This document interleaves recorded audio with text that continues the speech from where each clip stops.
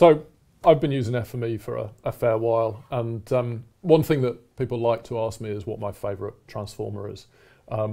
I used to say workspace runner quite a lot, but more recently HTTPCaller is top of the list. And Oliver, I know that you've been doing quite a bit of work with embedding the HTTPCaller in a custom tool. Maybe you could tell us a little bit more about that. Yeah, sure. So I came across, I guess, with everybody along the big buzz around ChatGPT.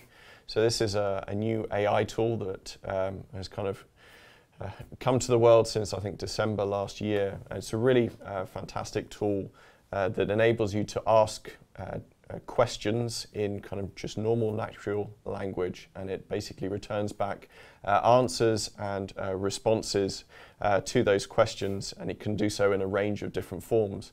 And you may be surprised to know that it can actually do so and return back some spatial context as well.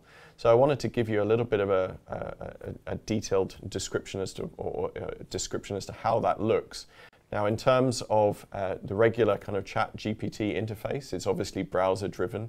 You can ask it a question like this. So give me the long and lat and a WKT format, or well-known text format, in this case for the center of, or center point for London Bridge Station. And then when you run the call, it actually basically returns back the data in WKT with a lat long point. Now that's all well and good, but it's actually really nice to be able to kind of see that on a map. And so I built a little FME server app to do just that.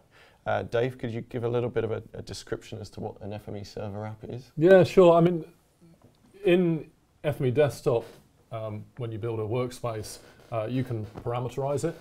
And parameters allow you to have control over how that workspace runs. And if you publish that workspace to FME server, and you can schedule it, and you can have access to the parameters in the server interface there. But yeah, the web apps are superb to allow you to have a branded experience and to control access just to that specific capability. So, you know, publishing as a web app gives you the ability to, as we've done here, put a simple logo and color scheme to the application, and ask sensible questions and have appropriate drop downs and a nice OK button to get it to kick into gear. Exactly. And so yeah, here we've got kind of three parameters. One's the input text, which again is asking for that center point for London Bridge, then my email address and if I'm okay to be contacted. And then pressing that OK button effectively goes out, runs the workspace that goes out and calls the OpenAI API, and it does so by using that HTTP caller. And as you can see, the map that gets returned conveniently is located in London Bridge Station, which is a really nice way of kind of just visualizing the output and showing you potentially the power of where you can go with using OpenAI through the HTTP caller. Now, in addition to this, we have created a couple of custom transformers that we've put up onto the FME hub. You can reach the FME hub by going to hub.safe.com. If you search for tensing, you'll come across a couple of our different transformers. But Dave, if you can give me a little bit of a detail as to what the FME hub is and is used for, that would be great. Yeah, I mean, it's basically the app store for FME. So there are different types of publishers. Safe Software themselves are a significant publisher on the hub, but it's a community environment where you can build your own custom transformer in FME Desktop. You can create an account with the Safe community and publish your workspace in a container that is a custom transformer and make it available. And if you want to learn more about custom transformers, our advanced FME Desktop training class focuses on custom transformers for a whole module. So, spot on. So yeah, and how does it actually look when it goes inside a workspace? So what we have here is a case of using one of those custom transformers from the hub. That's the OpenAI ChatGPT text summarizer. It's a very snappy name, it is, yeah.